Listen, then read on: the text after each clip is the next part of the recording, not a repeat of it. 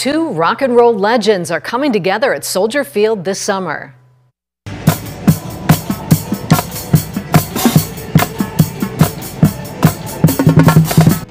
Well, that's Staley and the Chicago Bears drumline performing the song "We Didn't Start the Fire" by Billy Joel. Billy Joel and Stevie Nicks will play together at Soldier Field Friday, June 21st. It's the first time the two have shared a stage in Chicago. How exciting. Exciting for our city. Chicago is the place to be. Soldier Field brings amazing events.